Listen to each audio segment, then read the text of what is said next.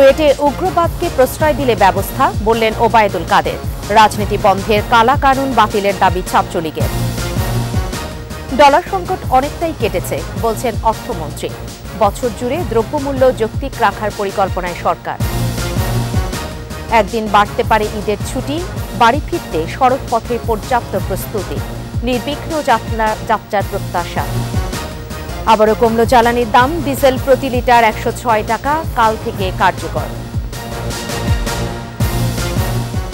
ইউনেস্কোর পুরস্কার নিয়ে ডক্টর ইউনূসের ছলচাতুরি, লজ্জাজনক, বলছেন বিশিষ্টজনেরা।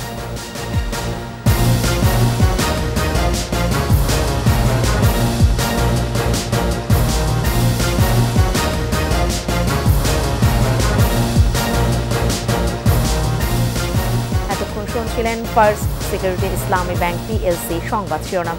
প্রত্যেককে আমন্ত্রণ জানাচ্ছি সন্ধ্যা 7টার একুশে সংবাদে, সাথে থাকছি ফেরদৌসী আহমেদ। দর্শক, একুশে টেলিভিশনের সংবাদ একই সাথে সরাসরি দেখতে পাবেন আমাদের ফেসবুক পেজ www.facebook.com/ekushe24 অনলাইনে। সংবাদে এছাড়াও যা থাকছে: মেরু অঞ্চলে বরফ গলায় পৃথিবীর ঘূর্ণনের ধীর গতি, পাল্টে যেতে পারে সময় গণনার হিসেব।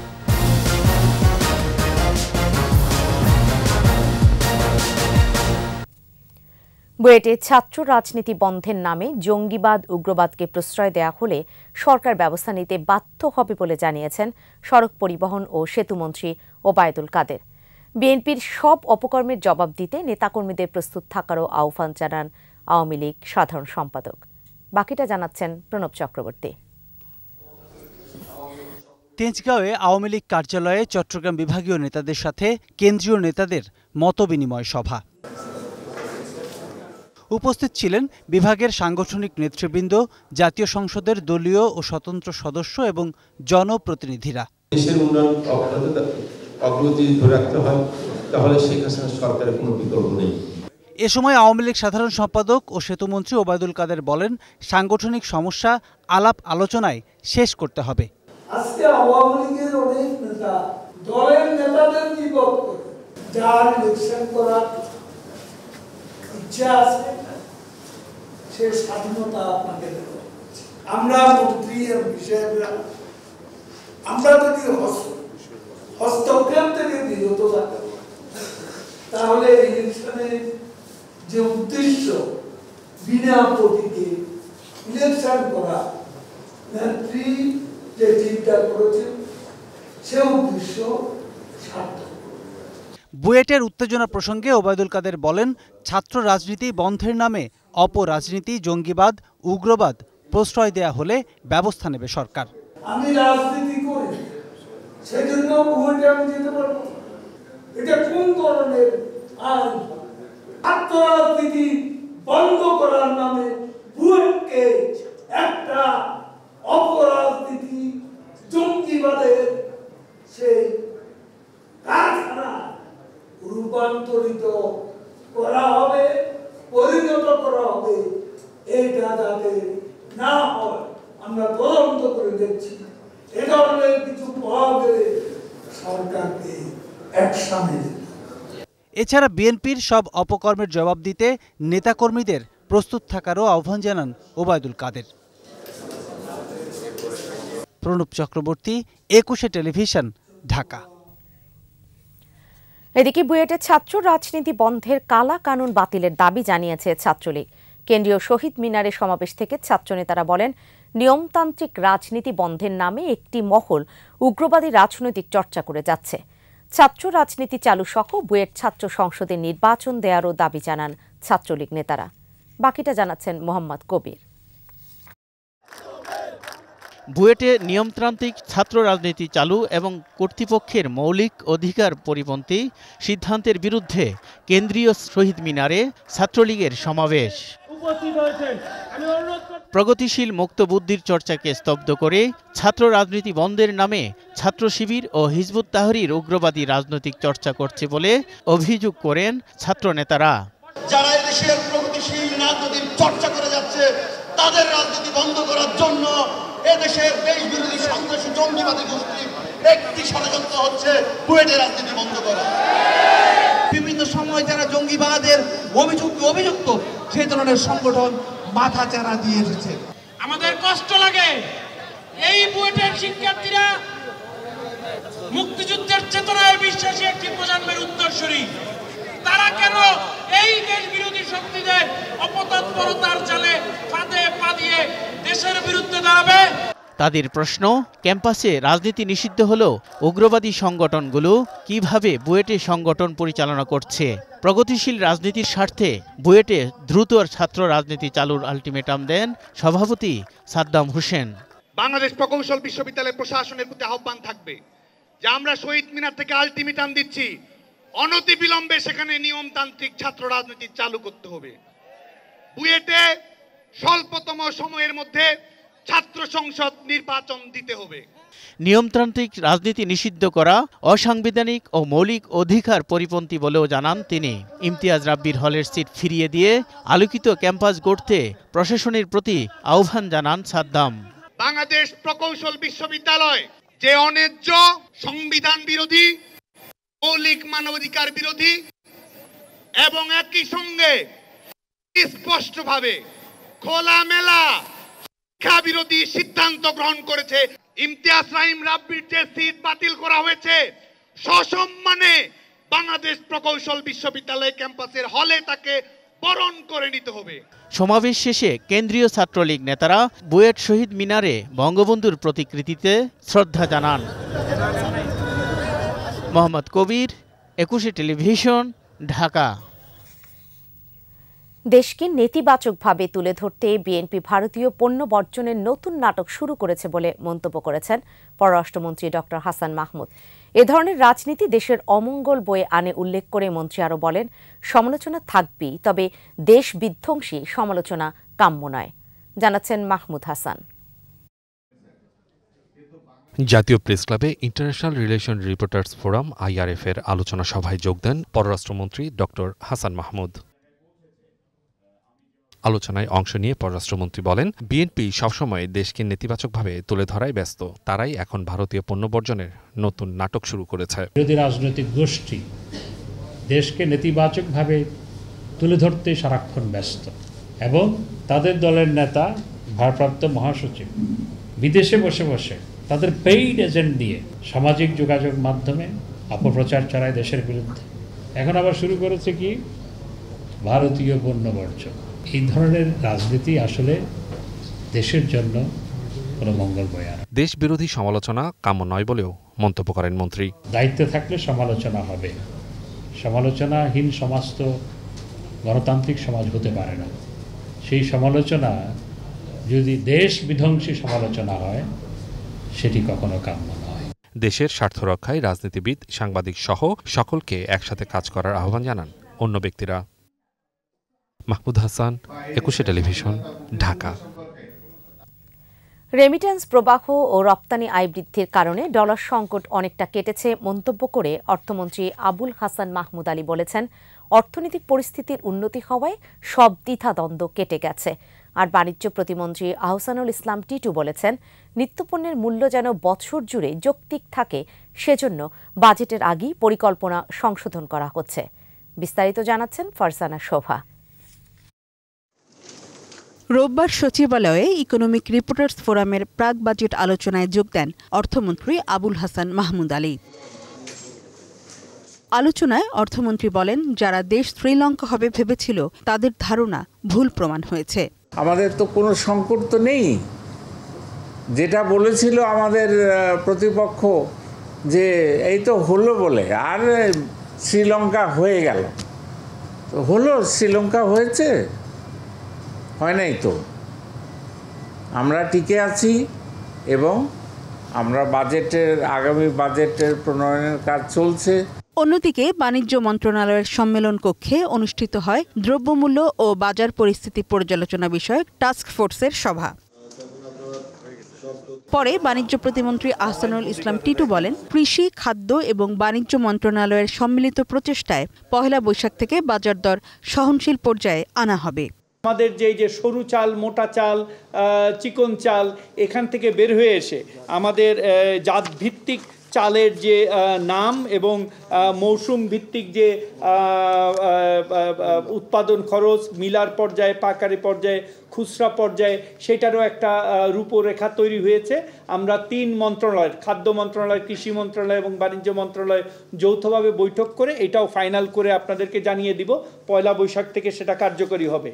রোববার ভারত থেকে 1650 টন পেঁয়াজ আসায় দাম কমবে বলে আশা বাণিজ্য প্রতিমন্ত্রীর। 30 টাকা নির্ধারিত মূল্যে ওপেন সেল। ফারজানা শোভা, একুশে টেলিভিশন, ঢাকা। ঈদ উদযাপনে নির্বিঘ্নে বাড়ি ফিরতে সরকারি ছুটি একদিন বাড়ানোর সুপারিশ করেছে আইনশৃঙ্খলা সংক্রান্ত মন্ত্রিসভা কমিটি। কাল মন্ত্রিসভার বৈঠকে সুপারিশটি উপস্থাপন করা হবে বলে জানিয়েছেন মুক্তিযুদ্ধ বিষয়ক মন্ত্রী আ.ক.ম মোজাম্মেল হক।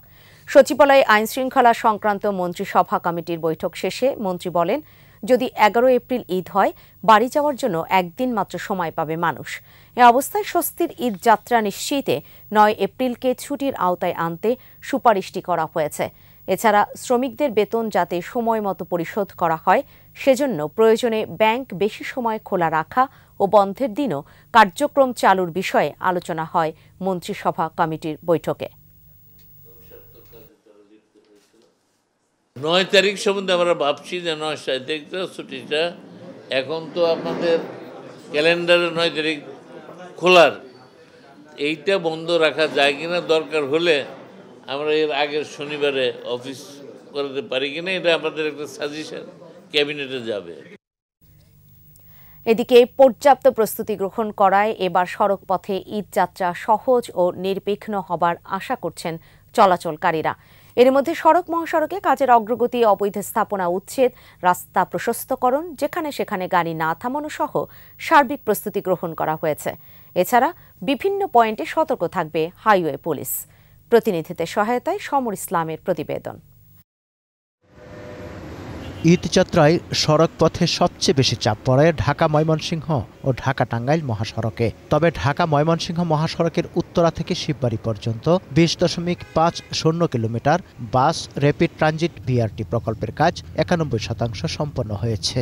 এরই মধ্যে 7টি ফ্লাইওভার চালু হওয়ায় ভোগান্তি কমে গেছে চলাচলকারীদের। এখন আর চৌরাস্তা যাওয়ার জন্য আগে তো ঘন্টার পর ঘন্টা সময় লাগবে, এখন আর সময় লাগে না। আগে নিচে অনেক জামজট থাকতো, এই ফ্লাইওভার হওয়াতে আমরা অনেক আরাম পাচ্ছি। অবৈধ যানবাহনের বিরুদ্ধে অভিযান চলমান থাকায় ঢাকা টাঙ্গাইল মহাসড়কের চন্দ্রা দিয়ে উত্তরবঙ্গগামী যানবাহন চলাচল করছে কোনো ধরনের ভোগান্তি ছাড়াই। তাই ধারণা করা হচ্ছে এবারের ঈদযাত্রা হবে স্বস্তির। চন্দ্রবন খুবই সুন্দর, অনেক আগের থেকে অনেক বেটার হয়েছে, ওভার লাইন হয়েছে, নিচ দিয়ে লাইন হয়েছে।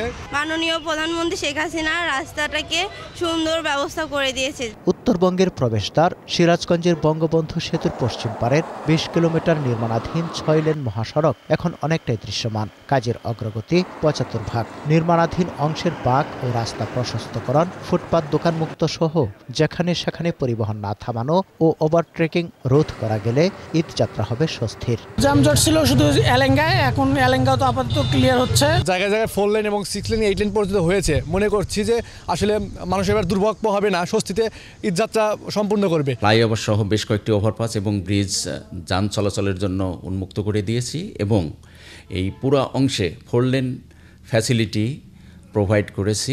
ঈদে সড়ক নিরাপদ ও নির্বিঘ্ন রাখতে এই রুটে 700 পুলিশ মোতায়েন থাকবে। 3টি ফ্লাইওভার ওপেন করে দেওয়া হয়েছে। এর পাশাপাশি আমাদের সিরাজগঞ্জ জেলা পুলিশ থেকে এবার আমরা 700 মতো পুলিশ সদস্য ডিপ্লয় থাকবে। আমরা আশা করছি সবার ঐকান্তিক প্রচেষ্টায় আসন্ন ঈদুল ফিতরে আমাদের সম্মানিত সাধারণ যাত্রী যারা গৃহে প্রত্যাবর্তন করবেন তাদের প্রত্যাবর্তন নিশ্চিন্ত এবং নির্বিঘ্ন হবে। ভোগান্তি কমাতে ঢাকা চট্টগ্রাম মহাসড়কেও অবৈধ স্থাপনা উচ্ছেদ শুরু করেছে হাইওয়ে পুলিশ। ঘরমুখী যে সমস্ত লোকজন আসবে তারা যেন নিরাপদে নির্বিঘ্নে যেতে পারে সেটা আমরা দেখব। এই জন্য উচ্ছেদ অভিযান চলমান আছে। মহাসড়কের উপর 430টি অবৈধ স্থাপনা অপসারণের কাজ চলমান বলেও জানান এই কর্মকর্তা। সমর ইসলাম, একুশে টেলিভিশন। আবারও কমল জ্বালানি তেলের দাম। এবার প্রতি লিটার ডিজেল ও কেরোসিনে কমেছে 2 টাকা 25 পয়সা। এ নিয়ে দ্বিতীয়বারের মতো বিশ্ববাজারের সঙ্গে মিল রেখে দেশের বাজারে স্বয়ংক্রিয় পদ্ধতিতে জ্বালানি তেলের দাম সমন্বয় করল সরকার। নতুন দর অনুযায়ী প্রতি লিটার ডিজেল ও কেরোসিনের দাম 108 টাকা 25 পয়সা থেকে কমে হচ্ছে 106 টাকা। পেট্রোল ও অকটেনের দাম অপরিবর্তিত রাখা হয়েছে। 1 এপ্রিল থেকেই তেলের নতুন দাম কার্যকর হবে বলে জানিয়েছে জ্বালানি মন্ত্রণালয়।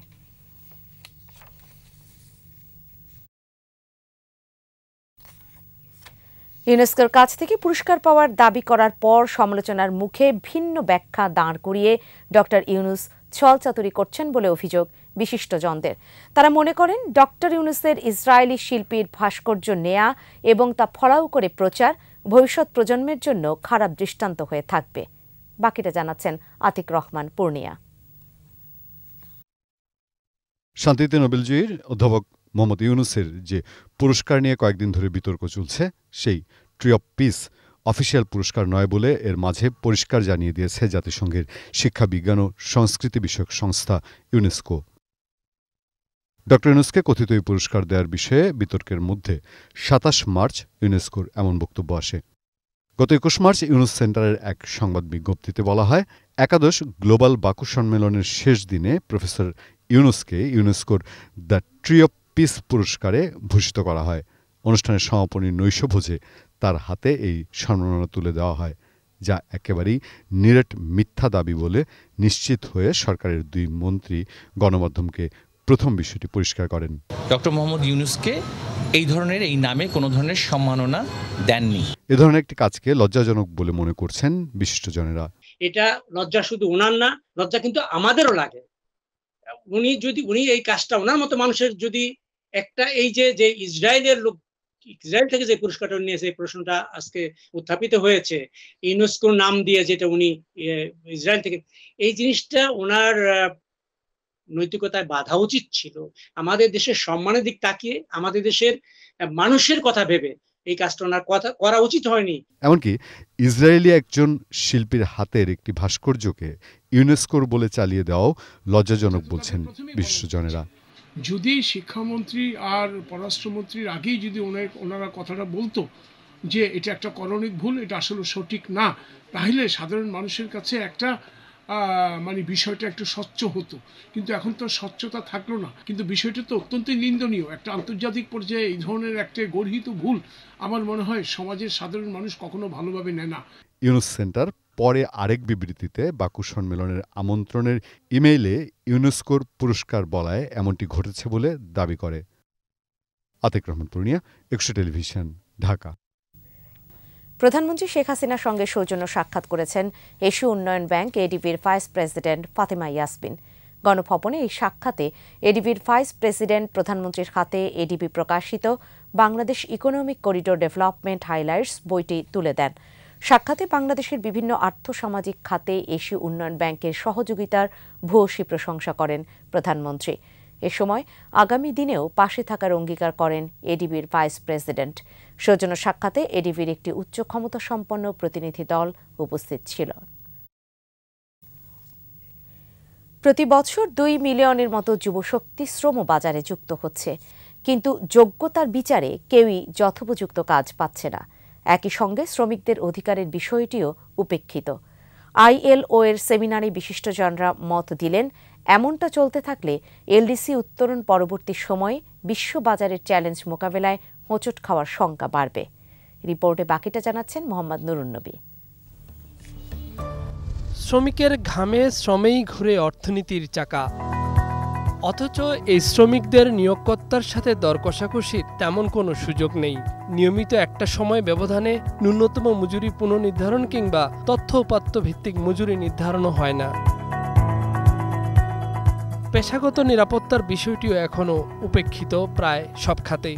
এমন বাস্তবতায় অর্থনৈতিক উন্নয়নকে টেকসই করতে হলে এসব বিষয় ঢেলে সাজাতে হবে, আর এসবই আলোচিত হলো আইএলওর সেমিনারে। Economy into the formal economy, provide the workers with social protection, social justice.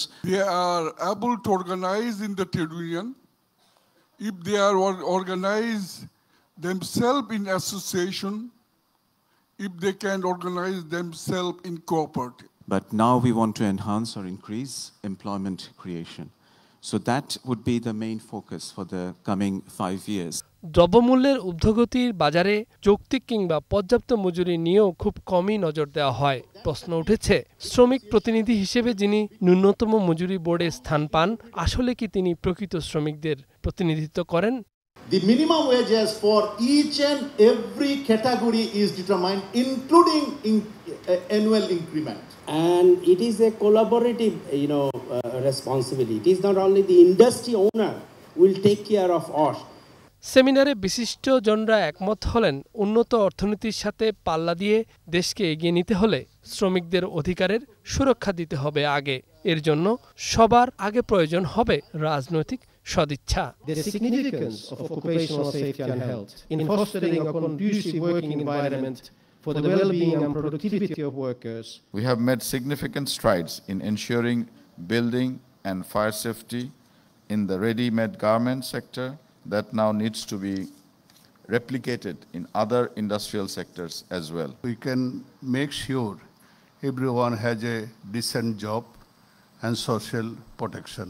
শ্রমিকদের প্রকৃতপক্ষে প্রতিনিধিত্বের সুযোগ উন্মুক্ত করার পরামর্শ আসে আন্তর্জাতিক শ্রম সংস্থার সেমিনার থেকে। If you look at the RMG industry, it is very structured. But unfortunately, you cannot say that about the other sectors of Bangladesh.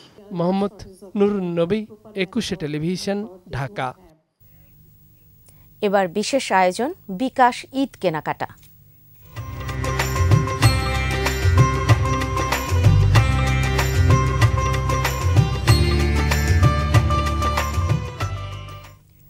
ঈদে নতুন পোশাকের সাথে মিলিয়ে নতুন জুতা কেনা হাল ফ্যাশনের অংশ হয়ে দাঁড়িয়েছে। জুতা কেনাকাটায় স্বাচ্ছন্দ্য দিতে বিকাশ দিচ্ছে 10% ইনস্ট্যান্ট ক্যাশব্যাক অফার, জানাচ্ছেন মিনালা দীপা। ঈদের বাকি আর কিছুদিন, এরই মধ্যে ঈদ কেনাকাটায় রাজধানীর জুতার শোরুমগুলোতে বেশ ভিড় পড়েছে।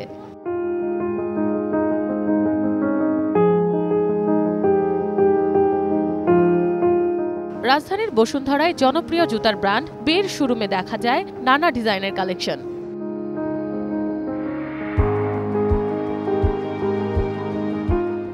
Sneakers, sleeper, high heel, casual, sports জুতার পাশাপাশি রয়েছে নান্দনিক ডিজাইনের চামড়ার ব্যাগের সমাহার।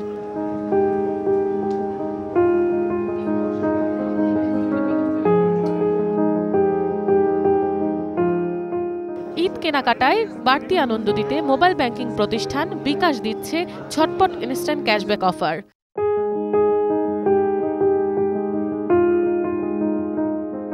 কেনাকাটায় বিকাশে পেমেন্ট করলেই পাচ্ছেন 500 টাকার কুপনে 10% ক্যাশব্যাক। ঈদ কালেকশনে আমরা প্রায় অলমোস্ট 1000+ নতুন ডিজাইন নিয়ে আসছি এবং পাশাপাশি বিকাশের ক্যাম্পিং চলাকালীন মোটামুটি কাস্টমাররা খুব ভালো একটা ফিডব্যাক পাচ্ছি, কারণ ক্যাশব্যাক অফারটা হচ্ছে বিকাশের আপনার ওই পেমেন্ট করলে মিনিমাম 100 টাকা ডিসকাউন্ট পাচ্ছে। কেনাকাটায় ক্যাশব্যাক অফার বাড়তি আনন্দ যোগ করে জানান ক্রেতারা। ডিজিটাল ব্যাংকিং হিসাবে বিকাশ আমাদের দেশে অবশ্যই ভালো কিছু করছে। সো প্রত্যেক ক্রেতাই চায় কোনো কিছু পারচেস করার পরে একটা ক্যাশব্যাক। সো অবশ্যই এটা একটা ভালো প্রস্তাব। পাঞ্জাবি কিনেছি, তারপরে শার্ট কিনেছি, এখন জুতা কিনতেছি, তারপর বাকি অন্যান্য যে আইটেমগুলো আছে এগুলো কিনবো। আর এখানে পেমেন্ট অপশনটা খুবই ভালো লেগেছে, এটা যে বিকাশ পেমেন্টে আমি 100 টাকা ক্যাশব্যাক পেয়েছি, এটা খুব ভালো একটা আমাদের জন্য। ক্যাশ ক্যারি করতে হয় না আমাকে, এটা অ্যাডভান্টেজ হচ্ছে এটা। সামটাইমস আরও অ্যাডভান্টেজ বিকাশ। অফারটি চলবে 10 এপ্রিল পর্যন্ত।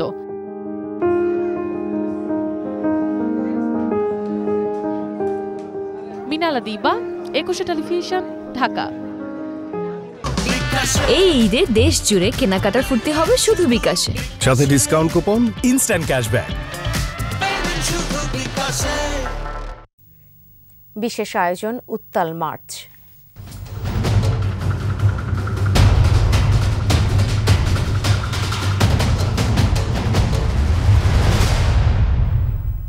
মহান মুক্তিযুদ্ধ, স্বাধীনতা আর বাঙালির অহংকারের প্রতীক জাতীয় স্মৃতিসৌধ।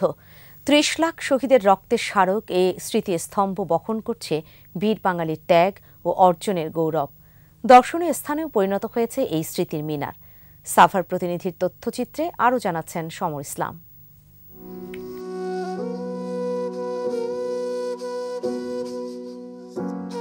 সাভারের জাতীয় স্মৃতিসৌধে পুষ্পাঞ্জলি অর্পণে জাতি বারবার শ্রদ্ধা জানায় বাঙালির সেই সব দামাল ছেলেদের যারা স্বাধীনতার জন্য লড়াই করেছিলেন। 16 ডিসেম্বর বিজয় দিবস ও 26শে মার্চ স্বাধীনতা দিবসে শহীদ বেদিতে রাষ্ট্রীয়ভাবে শ্রদ্ধা জানান রাষ্ট্রপতি ও প্রধানমন্ত্রী। দিনভর স্মৃতিসৌধ প্রাঙ্গণে নামে মানুষের ঢল।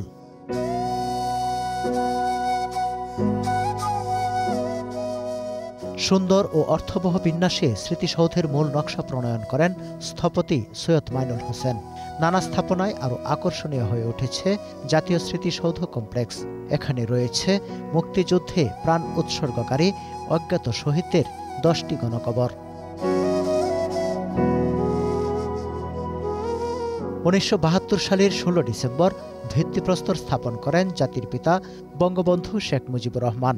1974 সাল পর্যন্ত জমি কেনা ও উন্নয়ন, অস্থায়ী পুষ্পবেদী ও সড়ক নির্মিত হয়। 1974 থেকে 1982 সাল পর্যন্ত দ্বিতীয় এবং 1988 সাল পর্যন্ত তৃতীয় পর্যায়ের নির্মাণ ও উন্নয়ন কাজ শেষ হয়। মুক্তিযুদ্ধের সর্বোচ্চ গুরুত্বপূর্ণ একটি স্থাপনা।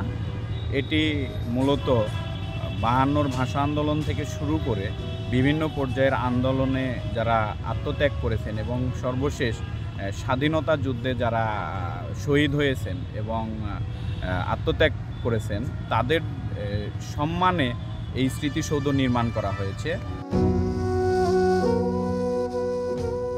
রাজধানীর অদূরে গৃহায়ন ও গণপূর্ত অধিদপ্তরের আওতাধীন অন্যতম দর্শনীয় স্থান জাতীয় স্মৃতিসৌধে বছর জুড়েই ভিড় লেগে থাকে দর্শক ও পর্যটকদের। 52 থেকে শুরু করে আমাদের এই দেশটা 1971 স্বাধীনতা পর্যন্ত যতগুলো নির্যাতনের যে আছে পাকিস্তানের যে নির্যাতন করেছে তার স্মৃতিচিহ্ন বহন করে। স্মৃতিসৌধের আয়তন 108 একর। এর মধ্যে 24 একর এলাকায় গড়ে তোলা হয়েছে বৃক্ষরাজি পরিপূর্ণ সবুজ বলয়।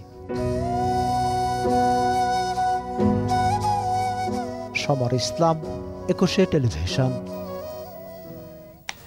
খাগড়াছড়িতে অপহৃত 2 জনকে উদ্ধার করেছে পুলিশ। একই সাথে ঘটনায় জড়িত 4 জনকে গ্রেফতার করা হয়েছে। দুপুরে প্রেস ব্রিফিংয়ে পুলিশ সুপার মুক্তা ধর জানান, গত 29 মার্চ খাগড়াছড়ির দিঘি নালা থেকে অপহৃত হন নারায়ণগঞ্জের আমিনুল হক ভাসানী। মুক্তিপণ বাবদ পরিবারের কাছে 10 লাখ টাকা দাবি করা হয়। পরে পুলিশের অভিযানে দিঘি নালার জামতলী এলাকা থেকে অপহৃত ব্যবসায়ীকে উদ্ধার করা হয়। গ্রেফতার করা হয় 2 জনকে। অন্যদিকে খাগড়াছড়ি থেকে 24 মার্চ এক কলেজ শিক্ষার্থী অপহৃত হয়। পরে তাকে টাঙ্গাইলের ধনবাড়ি থেকে উদ্ধার করা হয়। গ্রেফতার করা হয় 2 জনকে।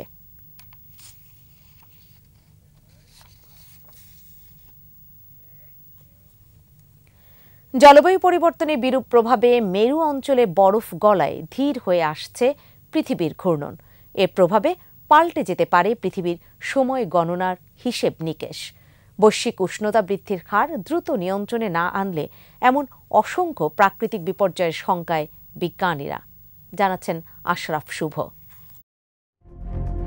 মানবসৃষ্ট নানা কারণে বাড়ছে পৃথিবীর তাপমাত্রা। 2050 সাল নাগাদ বৈশ্বিক উষ্ণতা বৃদ্ধির হার 1.5 ডিগ্রি সেলসিয়াসের নিচে রাখতে না পারলে নিয়ন্ত্রণের বাইরে চলে যাবে পৃথিবীর বাস্তুসংস্থান।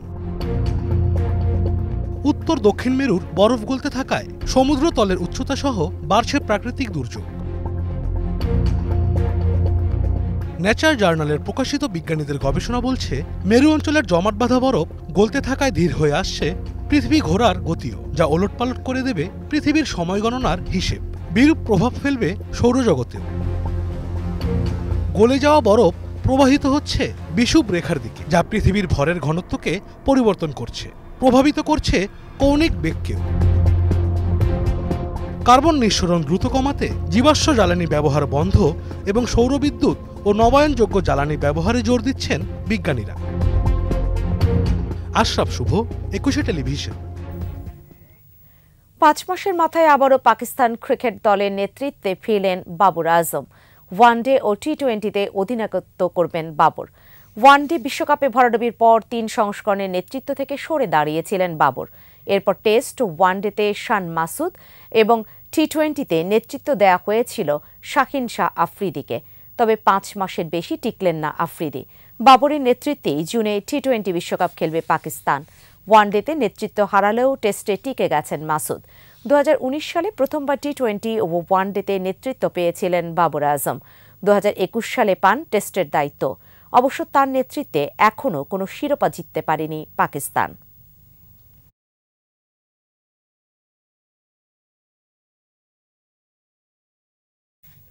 আর এই সাথেই শেষ করব সন্ধ্যা 7টার 21 সংবাদ। যাবার আগে ফার্স্ট সিকিউরিটি ইসলামী ব্যাংক পিএলসি সংবাদ শিরোনামগুলো আরেকবার।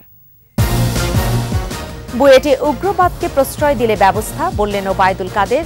রাজনীতি বন্ধের কালা কানুন বাতিলের দাবি ছাত্রলীগের। ডলার সংকট অনেকটাই কেটেছে বলছেন অর্থমন্ত্রী। বছর জুড়ে দ্রব্যমূল্য যৌক্তিক রাখার পরিকল্পনায় সরকার। একদিন বাড়তে পারে ঈদের ছুটি, বাড়ি ফিরতে সড়ক পথে পর্যাপ্ত প্রস্তুতি, নির্বিঘ্ন যাত্রার প্রত্যাশা। আবারও কমল জ্বালানির দাম, ডিজেল প্রতি লিটার 106 টাকা, কাল থেকে কার্যকর। ইউনেস্কোর পুরস্কার নিয়ে ডক্টর ইউনূসের ছলচাতুরি, লজ্জাজনক বলছেন বিশিষ্টজনেরা।